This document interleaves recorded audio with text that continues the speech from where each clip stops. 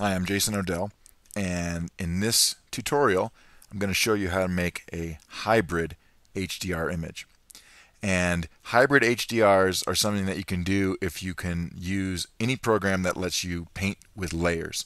And essentially we want to use this technique when you've got two different parts of the scene. So here's a scene where I've got this old rusty Studebaker, this car in a field. And I can sort of tone map this in one of two ways with my tone mapping HDR programs. I can make it very stylized, and that's going to make really interesting textures in the car, but it's going to do that at the expense of making the sky and the background look very strange. Alternatively, I could use a natural HDR method and get a nice clean sky, but I wouldn't have the extreme textures. I'd have to use other filters or other plugins to try to get the textures in the car.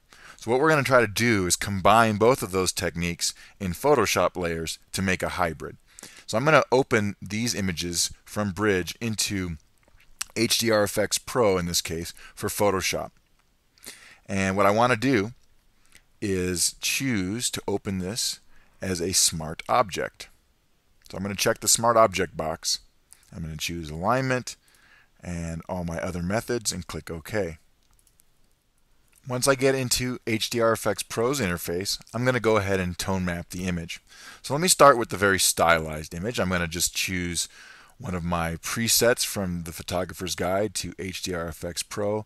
Oh, let's choose a really grungy one like Artistic Interiors 3. Very grungy, maybe even 2.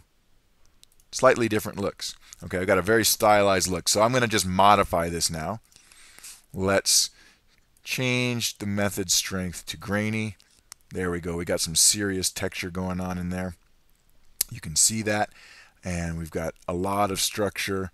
I'm just going to back off the saturation a little bit and dial in a little warmth. Remember, I'm doing this predominantly looking at the car.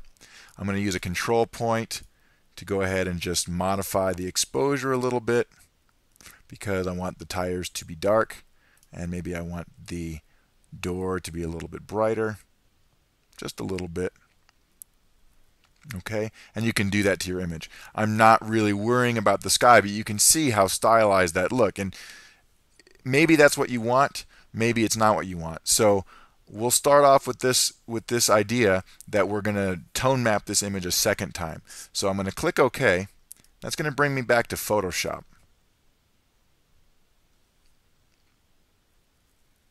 And what we're going to do is we're going to look at our layers here. You can see that we've made a layer and it's got the Smart Filter HDR Efex Pro applied, and there's my very grungy, aggressive tone mapping. What I need to do now is make a copy, a duplicate of this layer. So I'm going to right click on the layer and choose Duplicate Layer. And click OK.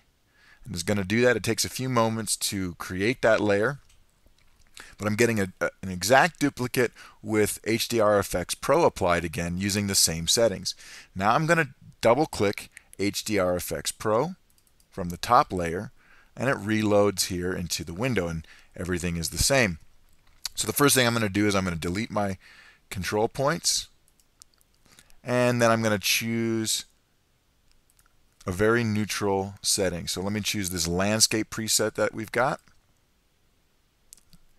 Okay, now you see I've got a very natural sky, and I'm just going to make some minor adjustments to the tree. I'm going to diminish the exposure and saturation a little bit because I don't like this tree branch being quite so distracting.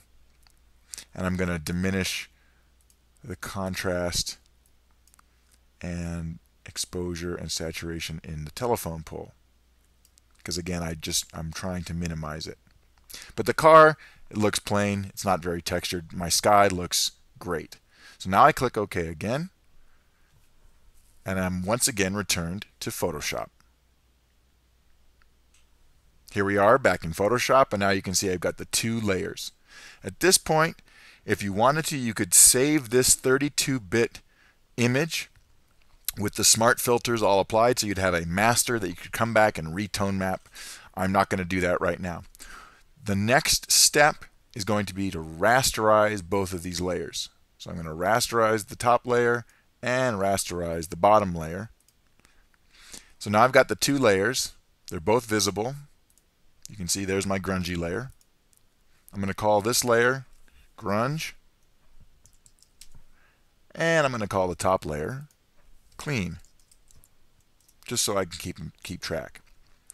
Now what I want to do is I'm going to convert this into 16-bit mode. So I'm going to go up to Image, Mode, 16 bits per channel. You can see we're in 32 bits per channel right now. That's HDR land.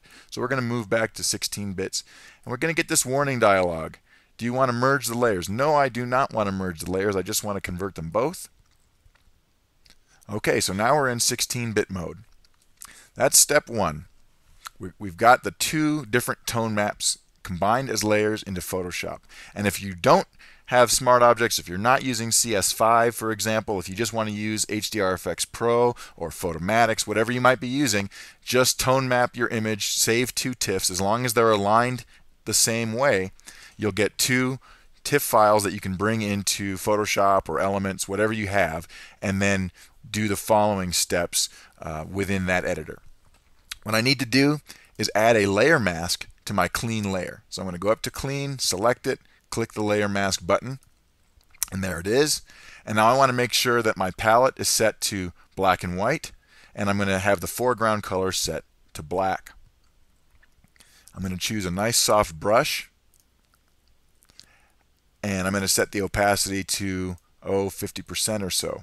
We're going to build up this effect. So as long as I've got my layer mask selected, we're now going to erase the top layer in the places we want the grungy parts to show through. So let me go ahead and just start doing that. And as I paint this in, you can see my effect getting applied. Now because I'm at 50% opacity, I'm not getting the full look right away. But that helps me keep the edges from looking strange when I paint them.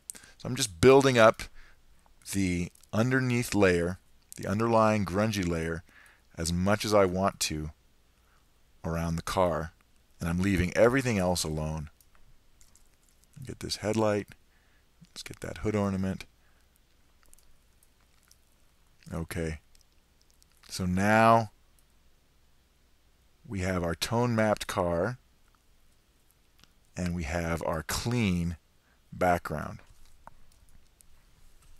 If you want to add any further effects to this, what I would recommend would be to copy both of these layers, duplicate them, click OK, and then merge the two top layers.